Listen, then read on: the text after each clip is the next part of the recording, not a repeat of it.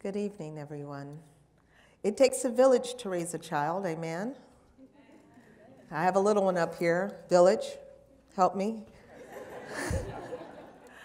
It's wonderful to be back in Miami. I'm so grateful to have a second opportunity to be here to discuss something that's been very near and dear to my heart over the past 3 years, and that is Howardena Pindell. I know. Amen for Howardena. I'm generally not a church person, so I don't know where the amen thing is coming from. It opened in February. Naomi Beckwith and I had really been meditating on Howardena Pindell for a number of reasons. First and foremost, that she has been a pioneer in so many areas. I think oftentimes people really did not have a sense of who Howardena was, and therefore there was not so much recognition for her as an artist, as an advocate, and as a pioneer, not only in the curatorial field. A lot of people didn't know that she was the first Black curator at MoMA, but she was in the late 1960s. So we owe a great debt to her, Naomi and I, even thinking as curators and what she had done for the field in terms of opening it up for future generations. So we really wanted to have an opportunity to really show the breadth and depth of Howardena's work, not only over 20 years, but over a 50-year period. So what remains to be seen was the title, because we were very keenly aware that Howardena is still working. Even now, being born in 1943, in her 70s, is still very much doing very labor-intensive and very iconic work. So we're very pleased to have presented this work. It was presented through the MCA Chicago. At the time when we worked on it, I was still working in Houston with the Contemporary Arts Museum. I have since left and transitioned to become the Sidney and Francis Lewis Family Curator of Modern and Contemporary Art in Virginia with the Virginia Museum of Fine Arts. So this project actually arced that transition, which was a very interesting process. But the MCA did lay down its commitment very early and was very steadfast, and I believe what was created was really a project that was a deep tribute to Howardena that will and should stand the test of time. So this is the catalog, and it is a very in-depth catalog with not only meditations on Howardena's work by myself and Naomi, but a few others, but also an anthology of her writings, which oftentimes people, again, wrapping your arms all the way around Howardena, it's hard to believe that she is truly a part of that greatest generation that can truly do all things and all things very well. This was the talk that we did at the advent of the opening for the exhibition, in which, and we actually, the first public conversation we had was right here in Miami at Miami Basel. I believe that was in 2015. December of 2015. So this was a continuation of what we call the road show, where we would just come and speak. And each and every time, it's such a revelation. Even at that conversation on the opening, we were asking questions, and she was providing even new information. And Naomi and I just looked across at each other and said, this is impossible. We thought we knew everything. And truly, it remains to be seen what all Howardena is still mining her own practice, because these retrospectives give artists an opportunity. It's a little daunting to look back 50 years upon your work. Some artists, I know there are a lot of you in the audience now who are just beginning your practice, maybe 10 years into your practice, a decade, and it seems like a long time, but if you can multiply that by 5 and think about what it's like to look back on your work 50 years. It's truly an opportunity, and it's bringing so much to the fore. So we start truly at the beginning. The other fact about Howardena is that she was the first African-American woman to be in Yale's graduate program and to graduate from Yale's graduate program. So this is the work she was doing very early on when she was in Boston, at the University of Boston, where she went and did her undergrad work. She was very keen in going to Yale because Albers was at Yale. And the sense of using color, which is so strong in her work after her graduate program, you can see why she gravitated to Yale. She quickly went from that figuration of self-portraiture to looking at the figure in a very abstract way. So it felt like a very beautiful and natural progression that she would go from figuration straight into abstraction. And here you could see that midpoint where the landscape and the figuration just starts to dissolve into color, pure color. Bones and baseball are two things that are reoccurring in Howardina's work. The other thing we realized is that she works in modes over long arcs of time and with themes over long arcs of time. When people think about Howardina's activism, coming from abstraction into activism seems like a huge leap, but in reality, that was always there, and she often recites in the use of those small chads, which we'll show momentarily, that they were really reminiscent of her traveling with her family from Philadelphia to Kentucky, which is where her mother was from, and how they would always stop. If you've seen a Green Book, you would know there are only a few places back in those days that you could stop. So there was one hamburger stand that they would always stop and have lunch. And she always noticed the dot at the bottom of the root beer mug. And she finally said, "Dad, why is there a dot at the bottom of the mug?" And he said, "Oh, that's to let them know that this is only for colored people. This is black people can only drink out of this particular mug." And so when that chad comes back into the work, it is used as a device. It's used almost as a pointillistic moment, but it's also very much fraught with other ideas that are deeply rooted, and eventually that politic comes into play. So you can see emerging from Yale, she graduates in 1967 and beelines to New York.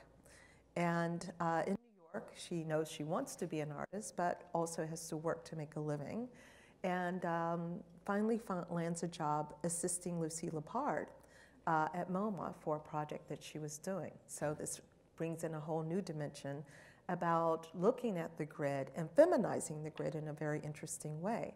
So Howardina is at Yale, but it's also a place where you have Al Held, who's also at Yale at the time as faculty. It is the height of minimalism, this hyper-masculine, very geometric moment.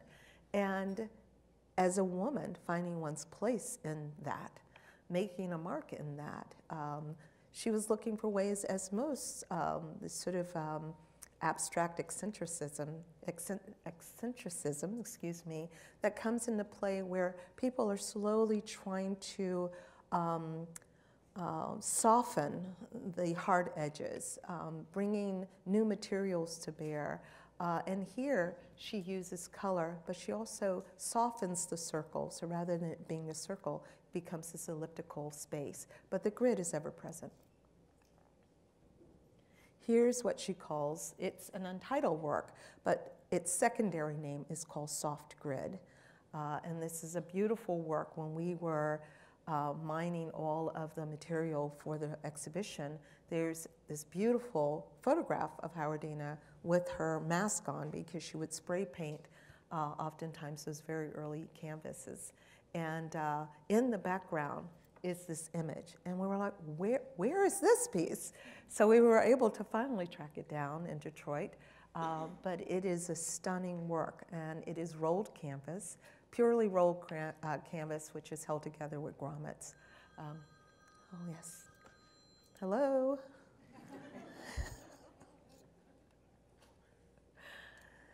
And this is done with metal sculpt, which is, again, the grid is present, and she is trying to maneuver between these worlds. And she often talks about finding her place as being black, a black woman working in abstraction, you know, where you're not quite running with the big, oh, here we are again.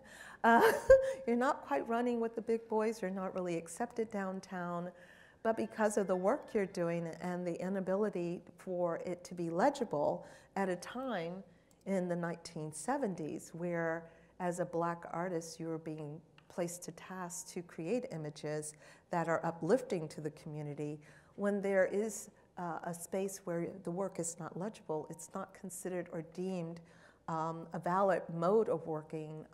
Well, I wouldn't say a valid mode of working, that would be untrue, but not something that would be readily embraced. So oftentimes Howardina will talk about going uptown, going to the Studio Museum in Harlem and saying, I want to have my work shown, and them saying that work is more suited to be presented downtown rather than uptown. So being really caught in that quagmire. So oftentimes people say, well, why is Howardina not so well known? I mean, this is part of the quagmire when you do talk about older black artists working in abstraction. That slippage where you're not quite embraced by either community was very much at play. So this is some of the early works on paper where the Chad starts to make its strong entrance. There are a number of works that she did on wood paper that were stunning monochromatic pieces in which geometry comes into bear. But this is where she actually starts to use the Chad as an actual material. Before, she was basically taking large sheets of manila folder, if you will, and simply using a hole punch to punch it out, to use as templates for the paintings.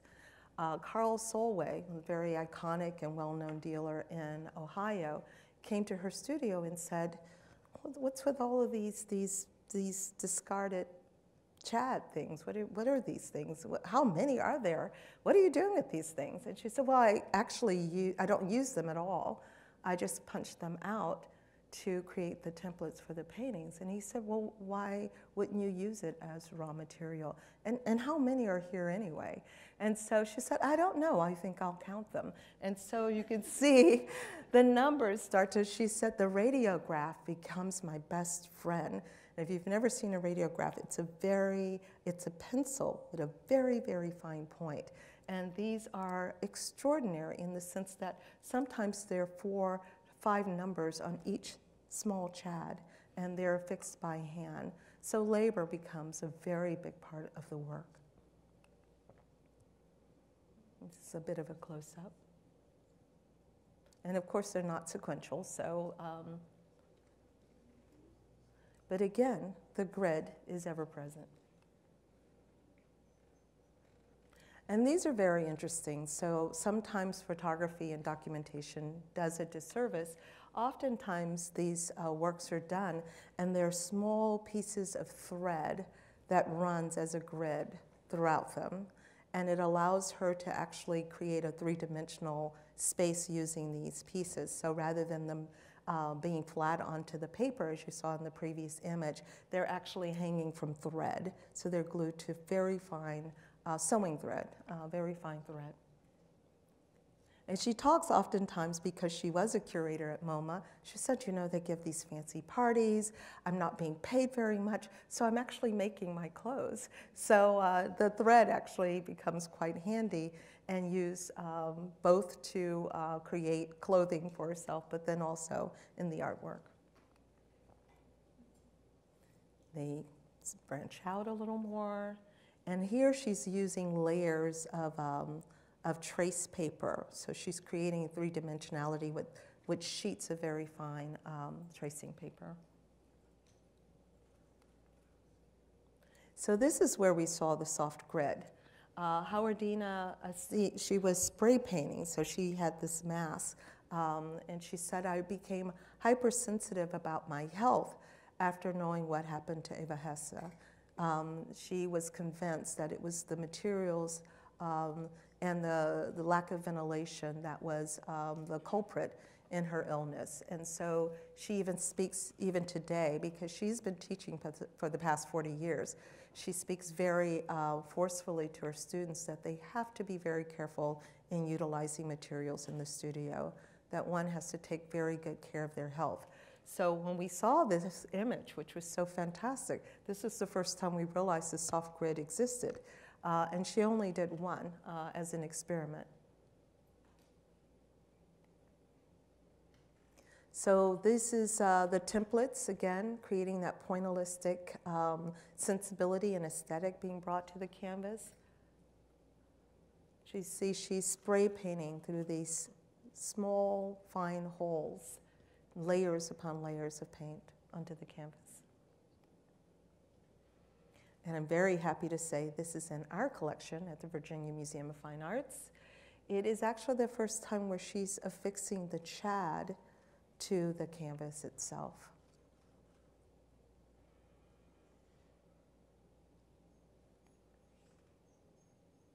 And this is in the collection at the MCA. At some point in the mid-1970s, the work comes off the stretcher. And that moment of labor starts to meld into questions around women's work. You see here, this is Dutch Wife Squared. These are all small tiles. The Chad becomes ever present. It accumulates onto the surface. And there's also other non-traditional materials being brought to bear. There's talcum powder, there's glitter. And she often talks about the work having a whole olfactory dimension to it. So when you stood in front of it, you could smell perfume from the paintings.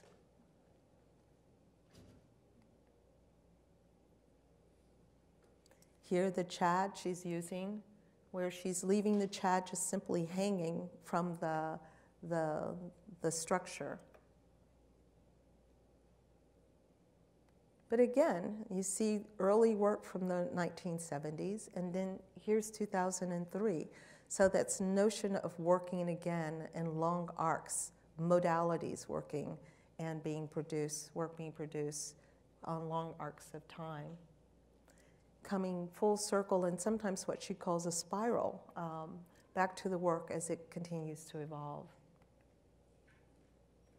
One of the amazing things, and when I first came to Howardina's work, it was with this body of work called the video drawings. I knew she was a painter, but I was less familiar with the paintings than I was with her conceptual framing of work, and that was in the early 1970s with a series called Video Drawings. Again, work that she continues to do to this very day. When I ask her how does she arrive at this mode of working, she often talks about the intensity of labor and using the Chads and gluing them, that when she went to the doctor about her eyesight, he was saying that she needed to vary her way of seeing, so that instead of only looking closely and finely for long periods of time, she needed to look up and give the eye the ability to see at a distance, objects at a distance. So she said, I bought a small television set so that when I was sitting at a table working, I could look up and allow my eyes to focus for distance. And in doing so, she said, I often didn't care what was on television because I wasn't interested in it. It would often be these random television shows and things of that nature. She said, but then I started reading this book called The Tao of Physics and thinking about, because astronomy becomes a sort of secondary mode for her. So when you see those Chads, they even over time take on other dimensions in terms of meaning for her. But at that point, she was really looking at the physics of how air, things move all around us. And is there a way to actually denote that movement, the things that we don't see, the intangible things around us, and the physics of space and energy?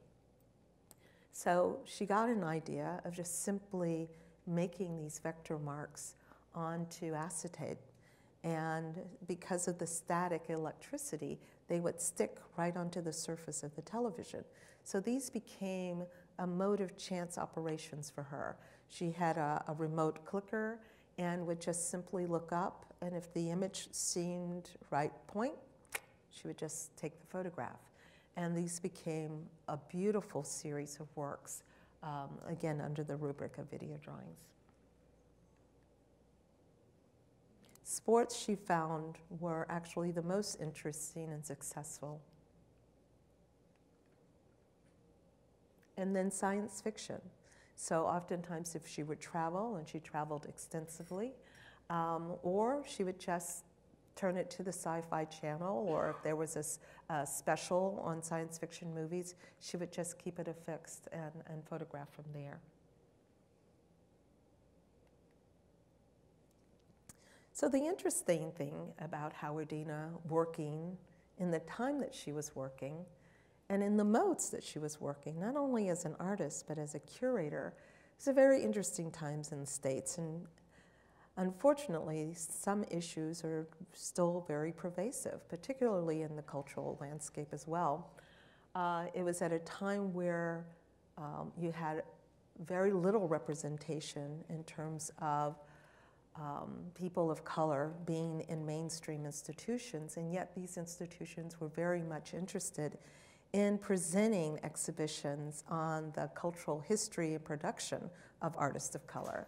So therein lies the schism. So needless to say, when the Whitney, well, it started with Harlem on My Mind, became a flashpoint for the community really taking institutions to task of doing a better job in representing who they truly were. And part and parcel with that was to actually have individuals on staff who had some experience, some background in which to draw from in making those exhibitions more organic and more authentic. So Harlem on My Mind, of course, sets the framework for what would become future protests. The Whitney's Museum, Contemporary Black Artists in America, also becomes a flashpoint because while they are good and well-intentioned, there are no Black advisors or curators involved in that project. So many artists began to protest, and here's Howardina at the MoMA in a position, again, trying to negotiate how to fit this sense of activism from within the institution, also as an artist from outside of the institution.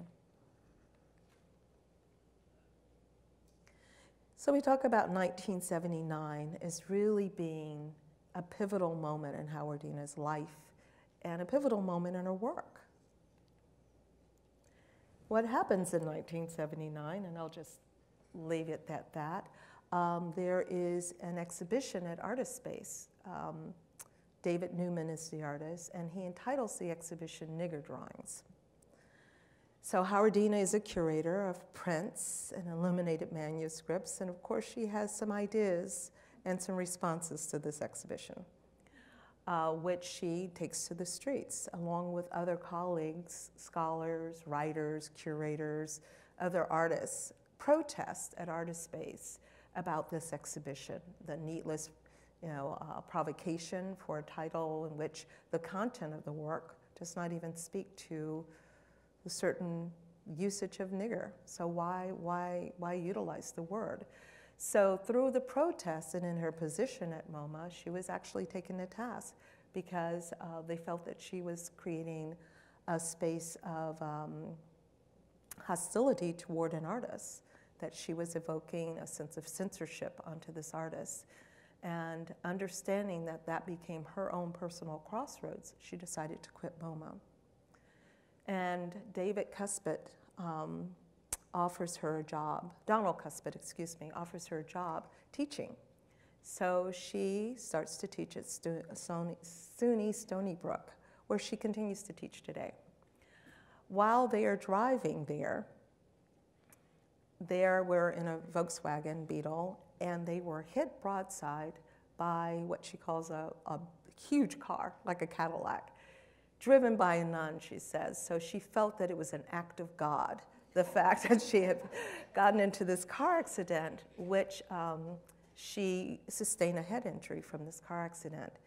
And because of that head injury, some short-term memory loss, an inability to focus for long periods of time. And as an artist, working as an artist and now teaching, these were things that could have been factors to end her career. So she worked very hard at reframing herself, remembering things, and where she tried so hard to really create a subtlety in terms of her work, and where she placed herself in her work. Abstraction was, in her way, a legitimate way of working in which her body did not have to be present, and therefore it became a mechanism or a strategy to sort of sidestep some of the more slippery slopes in the art world, where the black body didn't have to be present. If you were doing abstraction, you could potentially just sort of squeeze through. And so she was very aware that that was a strategy that she was doing. And here was an action on her body in which she needed now to utilize her body to remember exactly who she was, literally stitching her memories back together again. So, and in doing that, she decided to not only bring the figure back into her work, but to assert her own self into the work. So, memory tests, she starts to do works, small works at first, and then larger scale works. But then her body and her own personal figure looms large in the work. That starts an autobiography series. Prior to that, she does one of the only videos that we were aware of, a video entitled Free, White, and 21, in which she recounts all these moments of discrimination that she has endured. And not only for herself, but for her mother, that there is this sort of generational slights that are recounted as part of family lore. And she felt it strongly coming out of graduate school, attempting to have a career as a black female artist, that this became her way of finding her voice, as she says. And Brian Wallace really brings that beautifully to bear in the catalog itself, that this is the moment that Howardina finds her voice as an activist. Prior to that, she is working as a feminist. She helps to found the Air Gallery in New York, which is an all-women's gallery that still is very much at play today. So her space as a female Jane Crow concept is very much at present, but the melding of these things come together in Free, White, and 21. Memory past, again, this is all working through her recovery from the accident. So she travels extensively in her position at MoMA. She travels extensively. She travels extensively because her family traveled. And she has these moments of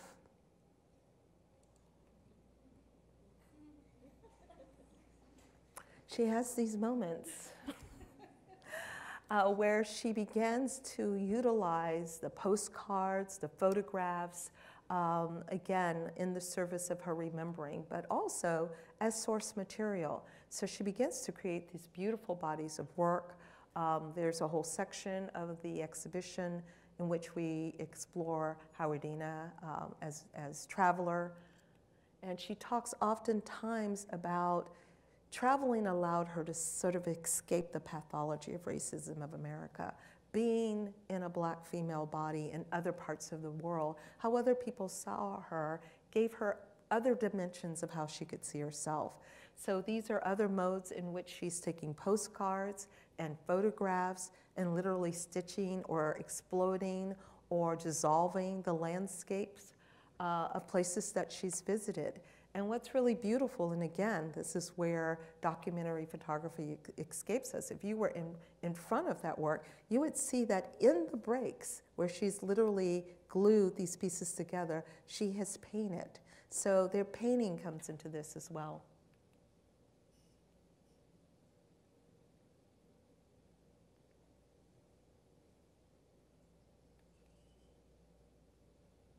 She does a whole series, again, autobiography, and her figure, here we go. She's literally laying her body onto the canvas and tracing her body.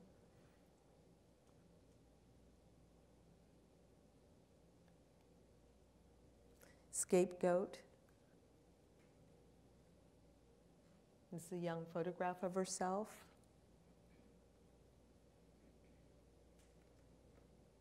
As well as a photograph of her in the 90s. Jim Crow, Art Crow. So here she begins writing and doing meditations on mainstream institutions, how often does representation and diversity happen within those institutions through programming, through exhibitions.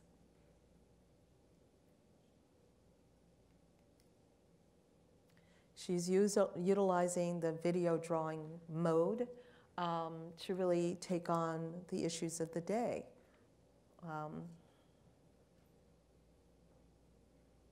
And she was liking Vietnam to what was happening with the conflict in the Middle East. Again, separate but equal, but really looking at it in terms of the AIDS pandemic. This is, again, separate but equal, taking on the AIDS pandemic, and names of children and women who had died from AIDS. Looking back at her own histories. And again, the figure of the skeleton coming back into play.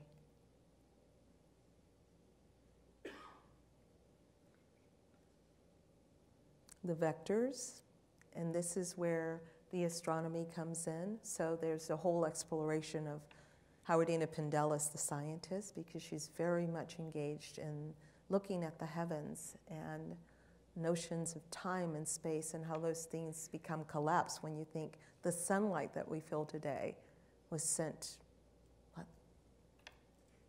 I don't know how many years prior. And here, finally, video drawings for the weather, which is where we see them oftentimes, these vectors, but in the aftermath of Katrina.